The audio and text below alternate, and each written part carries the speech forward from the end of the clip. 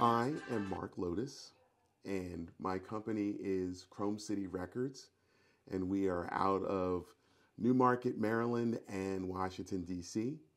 And I'm a music producer. I write and produce songs and film music videos, and I DJ.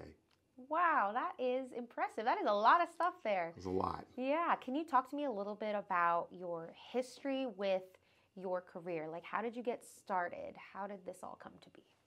Well, when I was young, I started in music, and I grabbed a keyboard. I had a little Casio, like all the other kids, and learned how to play the piano. And I taught myself because my mom said I was too stubborn for her to teach me. She was a real good pianist, and she couldn't teach me, so I just taught myself and played clarinet all the way through. And then at some point, I decided that, I wanted to get together with some of my friends in the neighborhood and start a band. And, as kids, we played around the neighborhood, sold tapes and stuff like that. But then I realized these are like lifelong friends. They're not going anywhere. Like, we're going to just keep going. And we did all the way through high school and into college. And we had a band called Random Dog.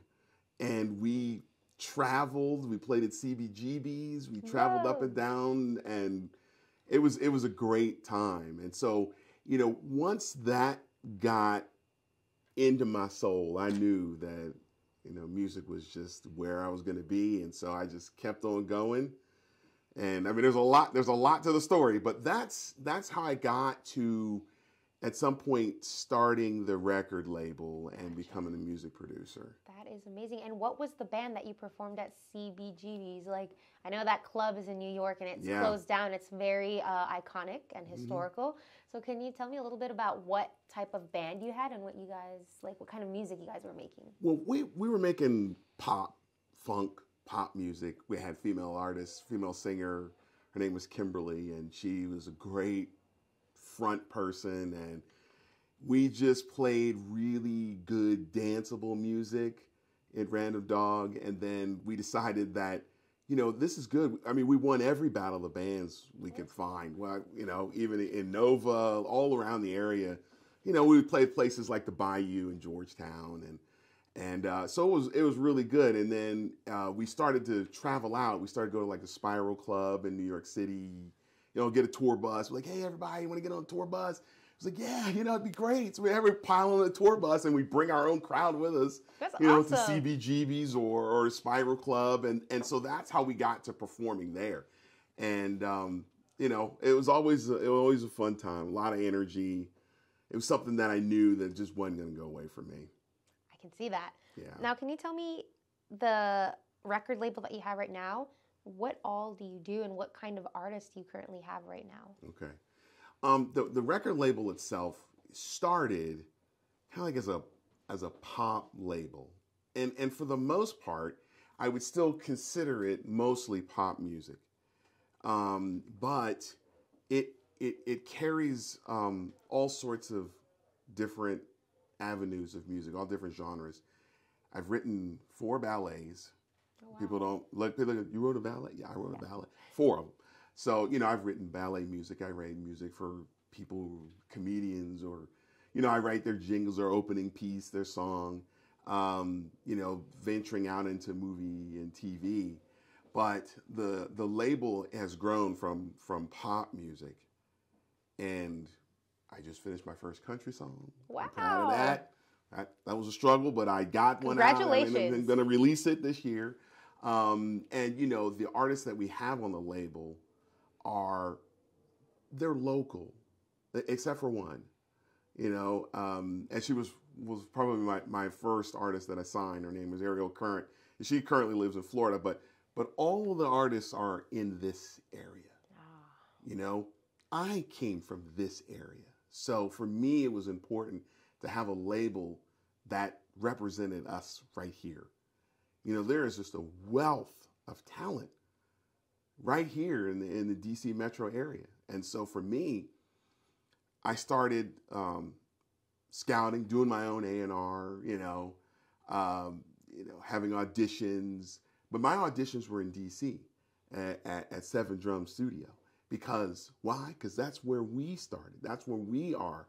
And so it was important to me to really just sort of capture our local talent. And even the most recent artist that I just signed, I mean, she's in Baltimore. So it's like we're all right here. In the area. Yeah. And we keep it right here. And so, you know, it's pop music, all indie, some EDM, you know, all of those, because I don't want to have the same artists. I don't want all my artists doing the same thing. That's right. Because then they're competing with each other, and we don't need to. We can just, we can do our own thing and get our messages out there. Yeah. No, that's awesome. I think that's great because usually the places where all of this is New York or LA or Nashville and maybe sometimes Chicago. So I think it is important for there to be like a little hub or community based here in the DMV area. So I think that's awesome, and I'm glad that you have decided to pursue that in the area to help the local artists. Yeah, it means a lot to me, and I tell that to every single one of them. I said, no, we're in this together. This is about us. You know, I grew up in Montgomery County, and so, you know, I meet other people. I went to University of Maryland, and so I'm working with, if it's an actress, you know, I was in a meeting this morning, actress, University of Maryland. She graduated from Maryland. She's a Terp like me. So I'm interested in working with her, and I'm interested in working with other actresses around the area have joined in on the label to do some of my music videos, because I work with artists outside of the label. Yeah. And when I do that, sometimes they're in Europe or other countries and they can't do the music video. So I do theatrical videos, and I do them with the local artists, the local actors and actresses. That is awesome. Now, tell me a little bit about your record label. Do you have any future upcoming plans for it? Where do you see you guys in the next 5 years? The label's growing, and I started the label 10 years ago. Oh, wow. I started it 10 years ago, and I learned a lot of growing pains in that 10 years. So when I look at the next 5 years for the label, I look at the development of the artists that I have to the point where we're invited everywhere to be a part of all sorts of things, shows. Cherry Blossom is a big festival in DC that where we, you know, I've had artists perform there. I've had other artists on my label that have performed there. But this group of artists I have right now, I want them to be able to perform there.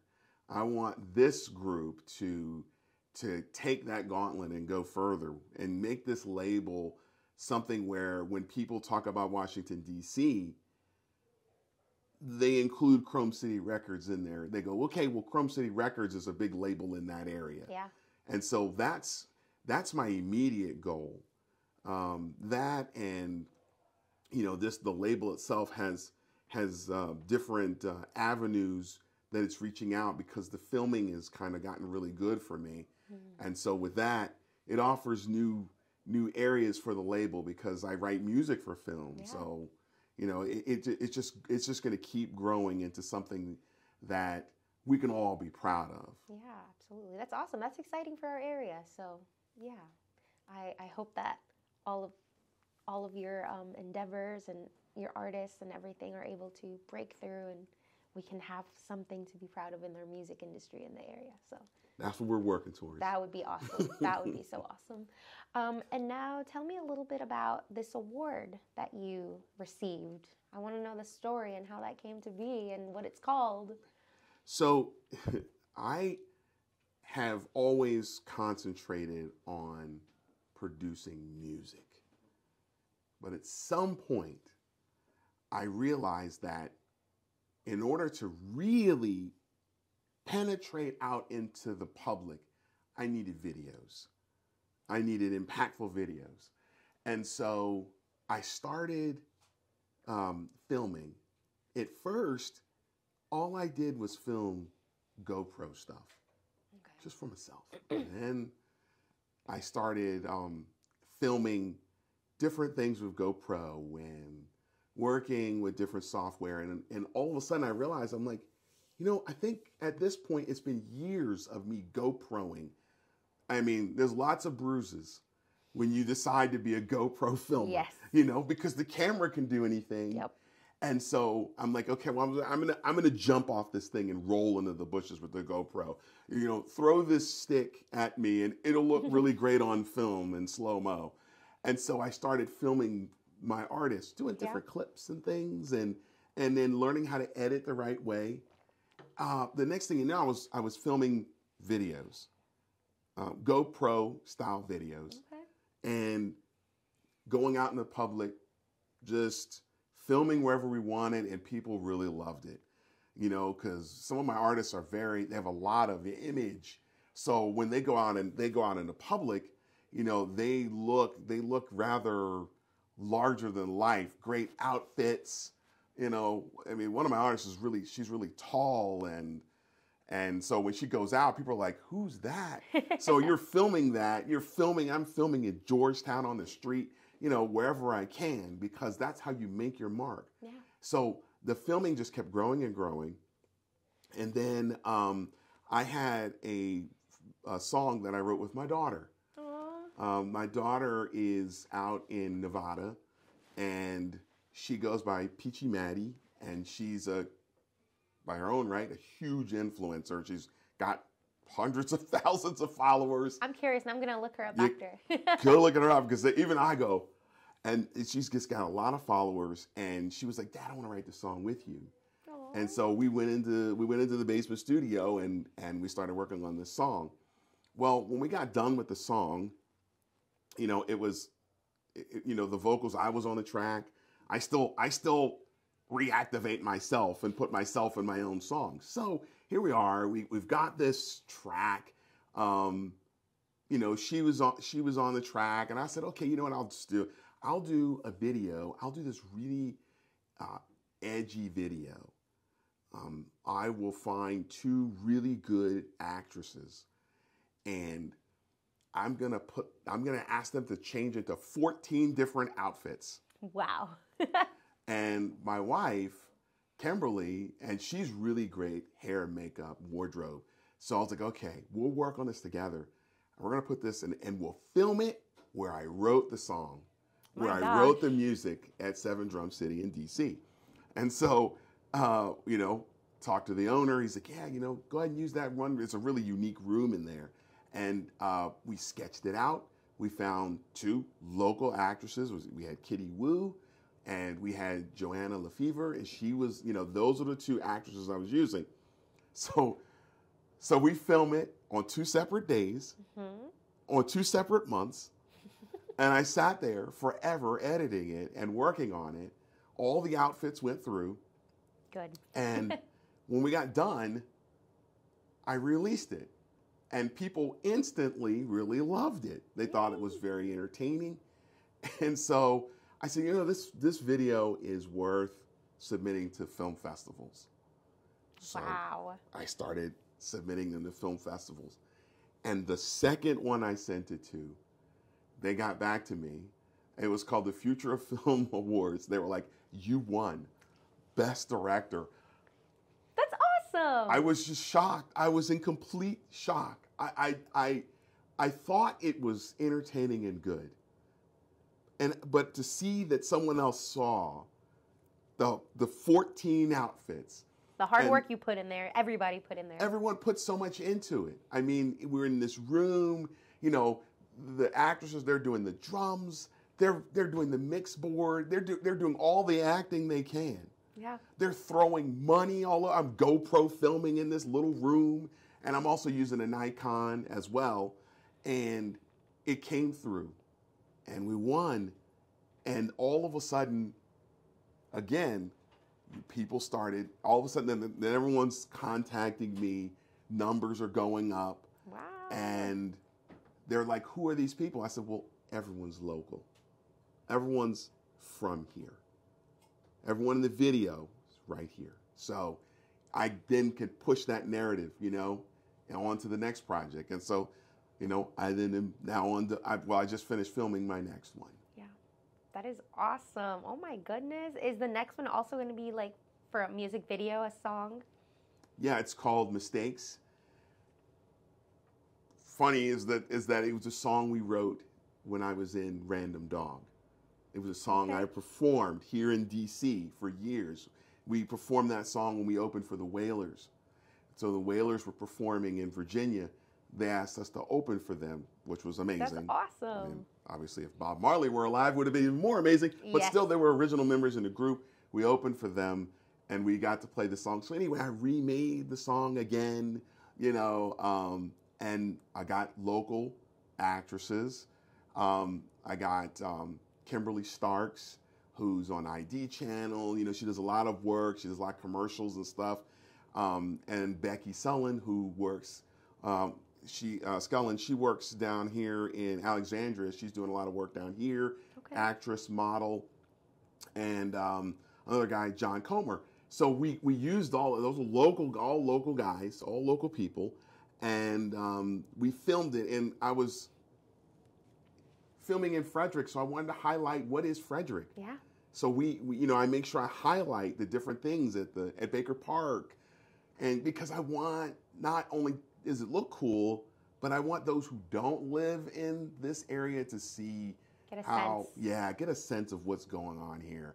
And so, it's a theatrical video, and it's taken a long time to edit, and I'm really excited to release it soon. It's actually part of a 3-part video. Holy moly. So, wow, you really do put your heart and soul into everything, and your thought, no, it has to be here.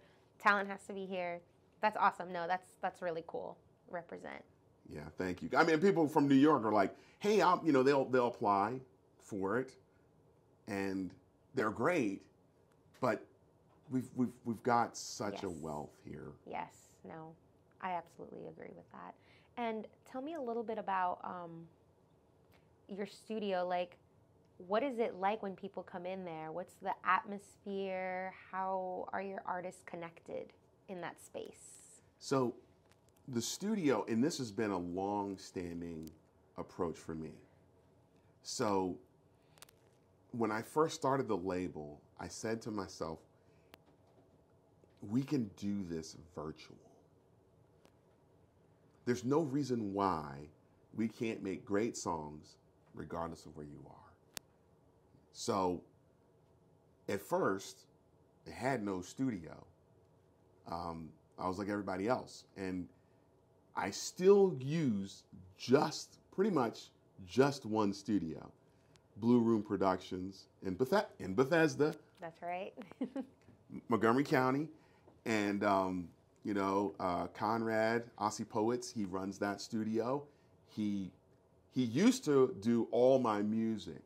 He used to mix all my music. All my artists would go there to record. But over time, I built my own studio. I have my own studio in my basement. And I'm able to record everything there, mix all my own music, record guitars and stuff like that. And so, I do that, and then I bring artists in to record the vocals. We go to Blue Room Productions to do the vocals. Okay. And so when we go in there, there's a great atmosphere, great, engineer. So, we're always excited to promote him and talk about, the stuff he's done. He's just a great engineer, and producer in his own right. So that's where we record. And for the artists that are not in the DC area, the one, which is Ariel Current, Florida. She's an amazing artist, amazing voice. She can record down there. I make friends wherever she moves. I make friends with the studio that she feels comfortable with. Okay. And she'll record out of there. They'll send the tracks up to Blue Room Productions. And then we'll mix and master it here. So it's a virtual thing, and it seems to really work with everybody. Awesome. And now my final question here is, do you have anything else that you would like for our listeners to know that maybe I didn't touch on, or anything? Any message in your heart even? Well, I've put this passion out here, and I'm going to keep it going. I DJ as well, and I DJ a lot. I try my best, and I'll bring my artists to the event. they'll sing live. I'll mix their songs in. And so, you know, if someone sees me out and about, they'll see me DJing festivals. I DJ the Jingle Run at the Baltimore Harbor. Oh. You know, UMBC. I've been on the mall, and I've been at the wharf. I mean, I'm DJing large scale events. Usually those are like charity events for great causes. You know, Arthritis Foundation, Crohn's and colitis. I do all those, Light the Night, and you know, lymphoma, leukemia. I try to donate. I don't get emotional because my mom died, but like it was one of those things that drove me, you know. And she was a really great musician, and so it just kind of keeps it going for me. Yeah. So you know, I guess I'd want people to know that, you know, I do a lot of charity work, and I bring those artists with me because they also have loved ones that they want to support as well. So if you see me out there, you know, come say hi. Marc Lotus, I'm always available. So, you know, and look out for the great music coming ahead. Thank you so much, Marc, for being here today and taking time out of your day to share your story and wisdom. We really appreciate it. Thank you for having me, Lil. Appreciate it. Absolutely.